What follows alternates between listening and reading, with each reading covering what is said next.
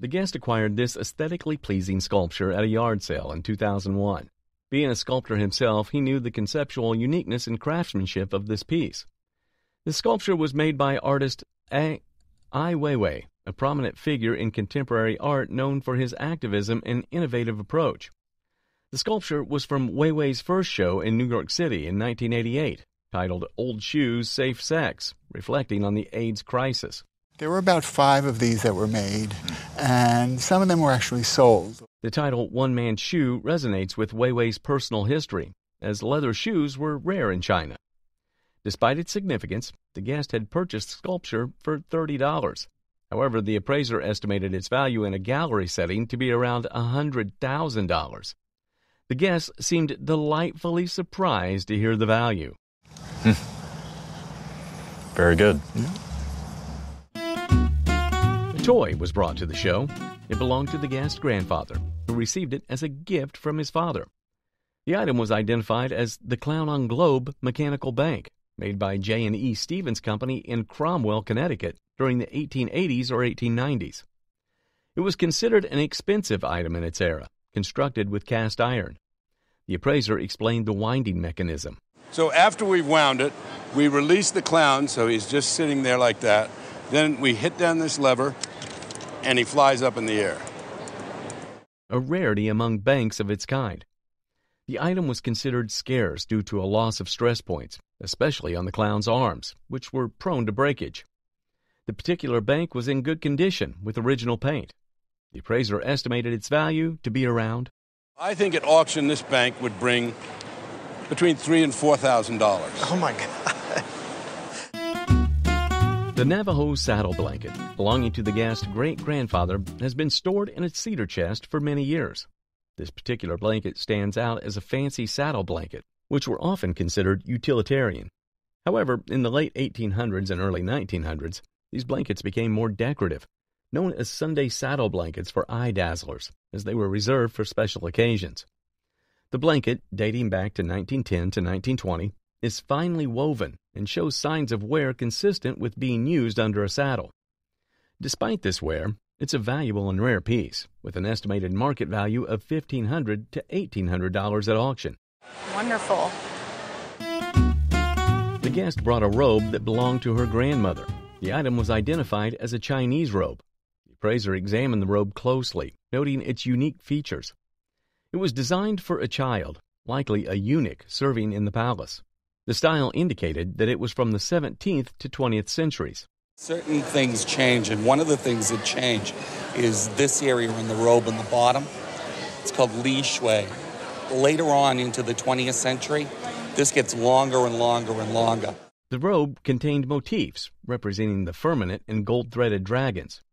There were also round figures like flames, celestial pearls, and bats symbolizing prosperity. Made of silk with silk embroidery, it reflected the period around 1850, when numerous attendants served the emperor's need, including cleanup work. The appraiser estimated its auction value at around... At auction, I would expect this robe to sell for around $2,000. Wow. Great. The guest presented a parka worn by him during climbs and races. The appraiser noted the World War II pilot's name tag on the jacket. It also bore the initials EH, signifying it was once owned by Sir Edmund Hillary, the first person to summit Mount Everest in 1953. The guest friend, Bill Dens, obtained the parka from Hillary in 1983 and later gave it to the guest as a gift. Dens, a legend in New Zealand mountaineering, tragically passed away in a climbing accident in Nepal in 1983. The guest recounted wearing the parka on various expeditions. I wore it to Greenland in '86 when we went to look for the World War II P-38 airplanes on the Greenland ice cap. It was so historical, I always just wear it to special occasions. The item was made of European material with coyote fur. Due to its association with legendary climbers, the value estimated was around... I believe that at auction, this parka would sell between $4,000 and $5,000. It's just such an incredible historic piece, amazing historic find. Thank you very much for bringing it. The guest explains that the doll belonged to his mother since her teenage years, stored in his grandparents' attic. The doll was kept in a chest and taken out occasionally. Behold, it's the Jackie Robinson doll, a pristine composition figure snugly nestled within its original box. Jackie Robinson, renowned as the first African-American player in Major League Baseball, was famous for his pivotal role in civil rights activism. Crafted in 1950 by the esteemed Allied Grand Toy Company, wearing the Dodgers uniform and hat. In addition, a baseball bat and 2 brochures are also present. During that era of scarcity for black portrait dolls, the doll's pristine original hang tag stands out as a remarkable rarity. Inclusion of Jackie Robinson's signature on the program significantly elevates its intrinsic value. The doll's auction value ranges from $1,000 to $1,500, with the program alone valued at $1,500. That's great. So your total value is around $3,000. That's awesome. The guest purchased this buffet at a flea market in Detroit Lakes, Minnesota, around 1969 or 1970, to use as a change table for their firstborn baby. They have fond memories of their daughter sitting in a bathtub on top of this buffet at 6 months old. The appraiser identifies the piece as being made by Stickley, specifically through their Craftsman line. This piece was made by Craftsman, which was a Stickley company which was started at around 1900. This piece was retailed through their New York showrooms and likely made between 1905 and 1910. Stickley, based in upstate New York, was instrumental in establishing the arts and crafts movement. The buffet is made of oak, featuring quarter-sawn oak panels and hammered coppered hardware. And this absolutely fabulous hammered copper hardware, these wonderful big hinges, you've got the big ring handle. It has a compartment for storing plates and bears the Stickley mark, which includes a joiner's compass and... It says Ils ik kan, which loosely translated means to the best of my ability. The piece's finish is mostly original, showcasing a color variation along the front edge due to dusting habits over the years. Despite being purchased for $25, the appraiser estimates its current auction value at between $3,000 to $5,000. Okay, well that's exciting. That's fun. Now we know. With intricate patterns, vibrant colors, and skilled artistry, French porcelain vases exude timeless elegance and sophistication, enhancing any space with their refined presence.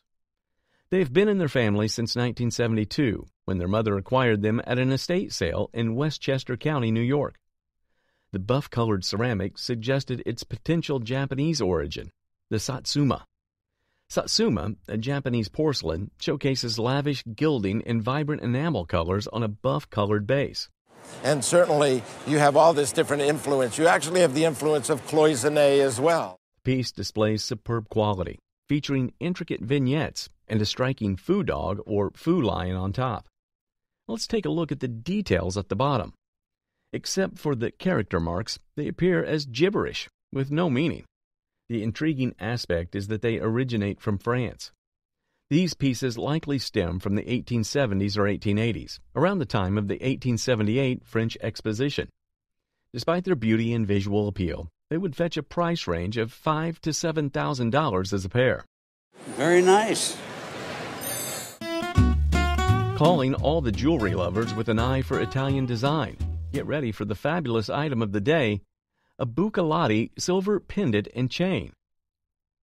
Once cherished by a departed friend, this piece now stands as a poignant gift in the guest's possession.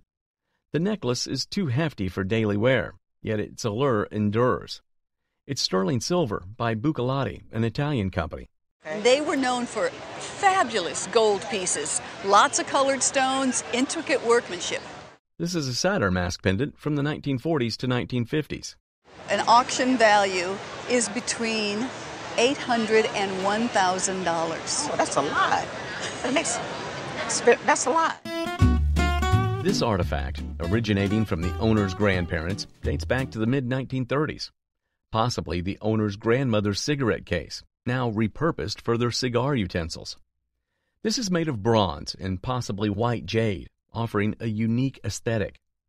It's a Chinese white jade garment hook, likely from the 18th century, paired with a box likely from the early 20th century.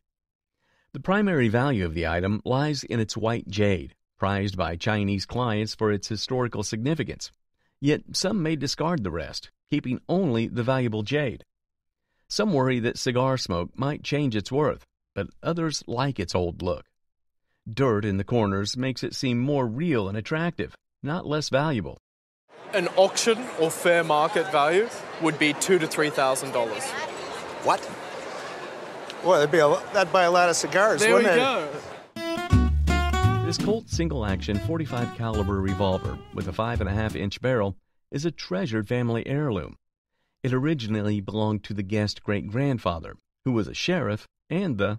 I noticed this photograph here. It says that he was the first police chief in 1885? About 1885. Don't know the exact date. Okay. The revolver is factory engraved and comes with its original holster. These factory letters confirm its authenticity and notes that it was shipped to Hartley and Graham in New York in 1885. The revolver originally had hard rubber grips, but custom pearl grips with the great-grandfather's initials and a steer head were added later by Hartley and Graham. Despite some damage to the grips, the revolver's historical significance and documentation make it highly valuable. The appraiser estimates its worth at $25,000. Highlighting its rarity as an engraved single-action revolver. You're kidding. No, serious. That's hard to believe. It's a great thing. That's awesome. Very few engraved single actions. 25,000? Yeah. Wow. This Steiff bear, inherited from the Guest mother's grandmother, is a rare find. With its beautiful cinnamon color, great fur, pads, and shoe-button eyes, it stands out as a unique piece. This particular bear is one of the first cinnamon bears seen on the program, adding to its rarity and value. It's estimated to be from around 1905. The bear is in incredible condition. Similar bears have been sold for $6,000 to $7,000, making this one potentially worth $8,000 to $10,000. So I think it was worth your waiting around. I hope you don't miss your plane. Oh, me? This Gustav Stickley clock was brought to the show by this guest, who had to navigate a family dispute before she could inherit it from her father. Gustav Stickley was an American furniture manufacturer, design leader, publisher, and a leading voice in the American arts and crafts movement. What's spectacular about this clock is how it was constructed with quarter-sawn oak that brought about the fiery grain patterns on the case. Also, there are finely done bold tenons on the side and a faint Stickley signature that speaks of the exquisite cabinetry that went into the manufacturing. The clock features a metal dial that is engraved and filled with glass wax.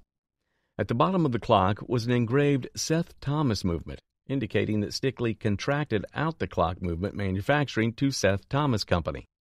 The clock has been rubbed off of its banana lacquer finish, which slightly affects the value. However, the appraised value of the clock is around $3,500 to $4,000. Goodness, you're kidding. No. Wow. This collection of photos belonging to the Guest family includes a particularly rare and poignant image taken 2 weeks before the invasion of Normandy Beach. The Guest highlights the significance of seeing the beach before the invasion, a perspective often overlooked in history. The photo was taken with the 325th Recon Unit and shows the beach at low tide. At the end of each one of those poles is a mine. So at high tide, you wouldn't see them. Oh, wow. This detail adds depth to the historical context of the photo. The appraiser values the photo group at $300 to $500. Really? I'm so excited that you brought them in. Wow, that's great. The appraiser was appreciating the historical significance and rarity of the images.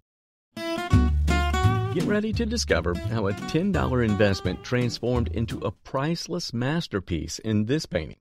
He was born in Chicago and was something of an artistic prodigy. The Guest recounts acquiring the painting at a garage sale in Sarasota, Florida in 1987. The skillfulness of this artwork attracts viewers. The masterful brush of Gordon Stevenson brings this piece to life, showcasing his brilliance as an illustrator. Stevenson began his career with mural paintings in Chicago schools before refining his skills in Europe under the guidance of Spanish Impressionist Sorolla. During World War I, Stevenson painted camouflage for the Navy, and later he became an illustrator, producing covers for Time magazine. The painting is oil on masonite, likely from 1939 or 1940. We see how he's incorporated all of these sporting images into creating the image of this character. Sporting imagery intricately captures scenes of salmon fishing and duck hunting. And then beneath that is a chap that's fanning the fire, which is going through his lips. The dimple in his chin is a frying pan. The painting exhibits minor pigment losses. The guest is currently undertaking cleaning and conservation work on the painting. It's time to unveil the current worth of this masterpiece. Today, I think this would easily sell at auction in between $3,000 and $5,000 range. Wow. Right. Wow. This smokeware mug, acquired by the guest when cleaning out their parents' basement, turned out to be a valuable find. Smokeware was made in England in the early to mid-19th century, and it was virtually never marked. It was certainly sold in England, but it was also shipped to the United States as well, where it was bought by people of modest means. They made lots of pictures. The mug features a unique decoration on the middle band, which the appraiser notes has never been seen before. This distinctive decoration adds to its value, estimated to be in the range of $1,200 to $1,800 at auction. The guest had initially stored the mug in their attic until they saw a picture of smokeware in a magazine, realizing the similarity and prompting them to have it appraised. This medal was inherited from her grandfather that he won in the Boston Marathon in 1921. This is a picture of him to the side in his running suit. And what was his name? Otto Loxo. We really are proud of him. He died very young, so I never got to meet him. He died very young. He tragically had a massive heart attack while training. The 1921 Boston Marathon was the 25th running of the iconic race. The medal was designed by artist Weinman and featured a winged woman and a laurel wreath. It was made of bronze and gold with a white ribbon. The front of the medal read Boston Marathon and the year, while the back featured the name of the winner. The medal, with its bold design and historical significance, remains the most remarkable victory. The estimate on the medal for insurance value was at $1,500 to $2,000. Really? Oh, wow. That's exciting. Yeah. Thank you. This 19th century miniature bracket clock is a prized possession, received by the guest father-in-law from his boss, Jasper Crane. The clock, likely given in the late 1960s, is a miniature version of a standard bracket clock, making it highly desirable to collectors. The most popular today with collectors and the most valuable are the very large ones and the very small ones, like this. It features an ebonized case, a miniature handle, ball feet, and a brass dial signed Grimaldi and Johnson. If we open up the dial door, we can see that it's signed on the dial Grimaldi and Johnson, indicating its origin on the Strand in London. The clock's movement, though small, is of high quality, similar to those found in larger bracket clocks. With an estimated value of $6,000 to $8,000. Oh my goodness. I'd rather have it than the grandfather clock. I'm sure you would. It is a valuable and cherished piece with a fascinating history. The guest inherited the books from her parents, which is one of the most famous books in American literature. It was Harper Lee's first edition of To Kill a Mockingbird. There's a personal inscription by the author herself. That we have here in our country. And when we open it up, this is the first edition. It's inscribed. And who did Harper Lee inscribe it to? This makes it a special and valuable edition. The inscription connects the reader with the author's own words. It's important to understand its rarity and significance. Harper Lee's signature adds to its value. It's more than just a book. It's a piece of literary history. It's a treasure to be cherished and passed down through generations. The estimated value at auction was $15,000 to $20,000. This clock, an award from Burnett Extracts, has been part of the guest family for years, although its origins are unclear. Found in the basement, it was never prominently displayed and has not worked for as long as the guest can remember. He considered taking it to a clock shop to restore its functionality. The appraiser identifies the clock as a Baird advertising clock, manufactured by Edward Baird, who began with the Seth Thomas Clock Company in 1879. But he moved up to Montreal in 1887 and started this Baird Manufacturing Company. These clocks were among the first used for commercial advertising, made of papier-mâché and promoting various products. This clock, in particular, advertises Burnett's extracts, highlighting Joseph Burnett was responsible for making this country's first vanilla extract. The clock features an original label inside, a rare survivor, providing setup directions. These clocks are considered collectible, straddling the world of clocks, folk art, and advertising. The appraiser estimates its retail value at $2,500 to $3,000. Yes. This complete collection of Mark Twain's works was brought to the show by a guest who implied that his grandfather acquired it before passing it down to him among other miscellaneous books and papers. Mark Twain, an American writer, humorist, and essayist, is often regarded as the father of American literature. The set consists of 25 different stories, considered to be Mark Twain's complete works at that time. However, the distinguishing feature of this collection is the inclusion of Mark Twain's signature, along with attached short stories complementing the main body of work. Additionally, the binding is a masterpiece that exudes classical American binding. The appraiser valued the set at around $35,000 to $50,000 at the auction. That's quite something. Thank you. Thank you. The Brugine doll came to the Guest family from her husband's grandmother, who was a renowned doll collector. It's a fascinating doll, produced around 1875 by Bru, which was renowned as the foremost doll-making company in the late 19th century. The doll features exceptional quality with a closed mouth, a swivel head, blue eyes, pierced ears, and bears the trademark Bru Company mark at the back of the head. Although the dress and some parts of the body have been reconstructed using German leather, the doll remains a fine piece that every collector would love to have. The guest explained how the doll had been initially appraised and was skeptical about the current price due to the plummeting prices of dolls in the auction market. However, the appraiser valued the doll at between $12,000 and $16,000. Wow. Wow, that's great. The guest from St. Columba's Cathedral brought in a captivating oil sketch by Irish artist Walter Osborne. He was an Irishman born in Dublin and painted in a very modern way. The painting, created in 1901, depicted Eleanor Alexander, daughter of the famous hymn writer Mrs. Cecil Frances Alexander and Bishop Alexander. Looking into the family history, it was discovered that Bishop Alexander became Archbishop of Armagh after his wife's passing in 1895.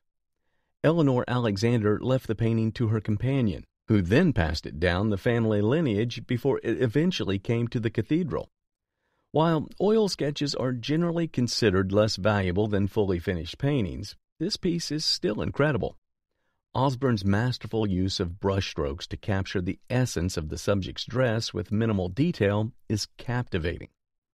Considering the growing popularity of Osborne's work, the painting could potentially fetch a price exceeding more than 80,000. It's a possibility. That's wonderful news. The guest brought in a fascinating pocket watch, a Hunter case housing a full calendar complication. It comes with some really nice features, like the moon phase display, day of the week, month, and date. An intriguing characteristic was the retrograde flyback date, where the date indicator jumped back to the beginning of the month instead of rotating in a circle.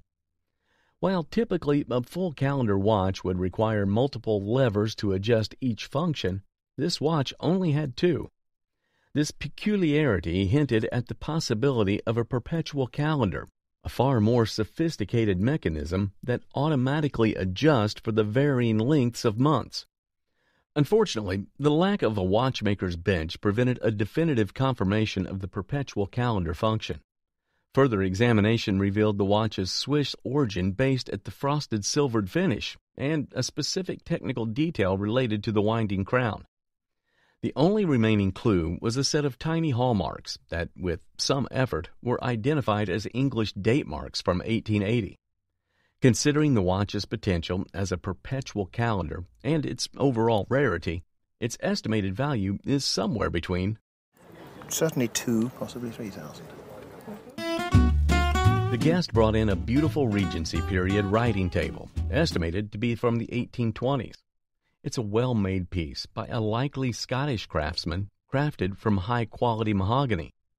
The guest, however, had concerns about the table's value due to sun damage from sitting in a bay window. John didn't like the curtains being drawn.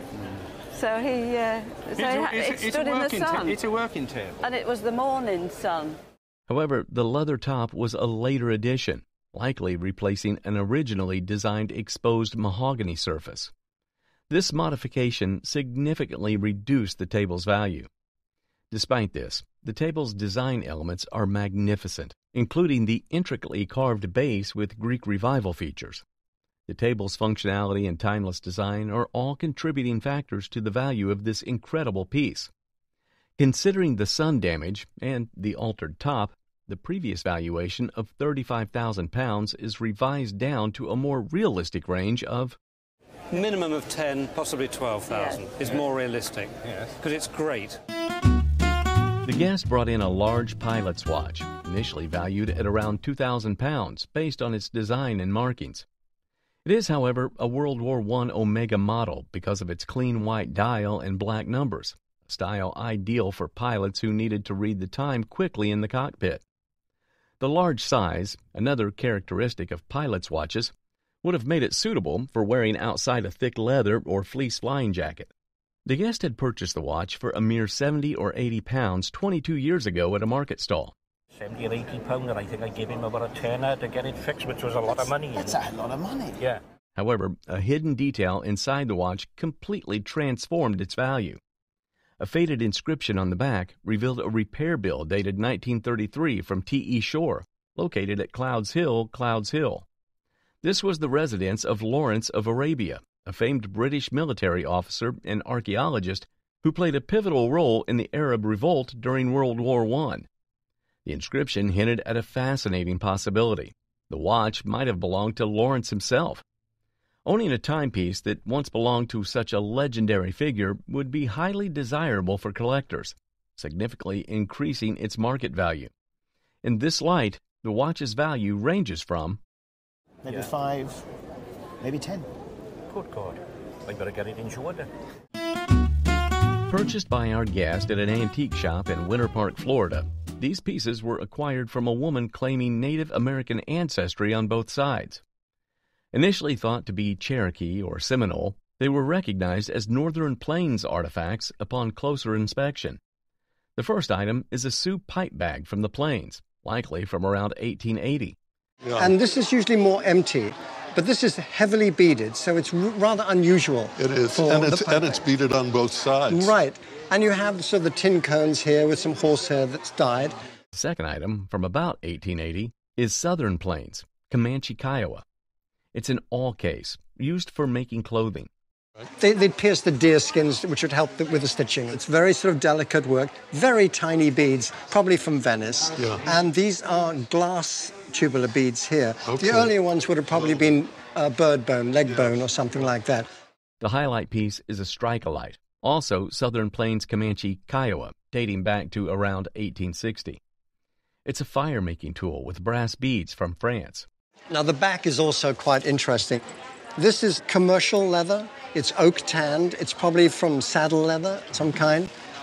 Purchased 10 years ago for $1,500, the appraised values are approximately $3,500 to $4,000 for the pipe bag, $800 to $1,000 for the awl case, and $6,000 to $8,000 for the strike-a-light, making it a valuable collection. No kidding. That's terrific. This dusty heirloom clock made its way into the antique shop, carrying more than just time.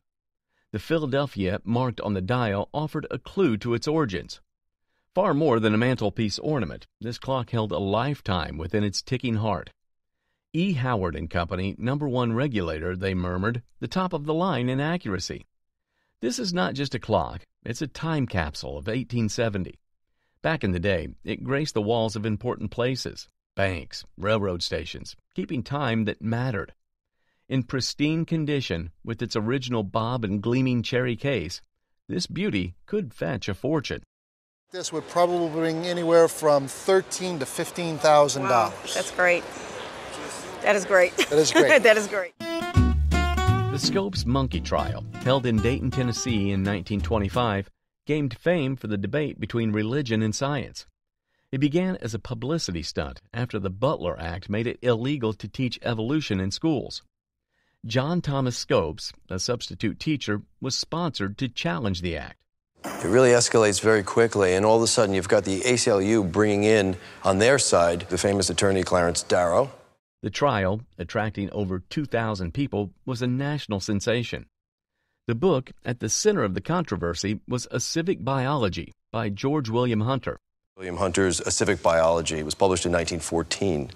In that, there are sections that clearly discuss the topic of evolution. Textbooks, like A Civil Biology, were recycled and reused, making surviving copies valuable. An auction estimate for such a copy would be $100 to $200. Charles Darwin's works, particularly The Origin of Species and Descent of Man, are highly sought after. A fine copy of Descent of Man could auction for $3,000 to $4,000, while On the Origin of Species could fetch $100,000 to $150,000. Francis, it's been wonderful talking to you about all this. Thank you for having me. It's great to be here.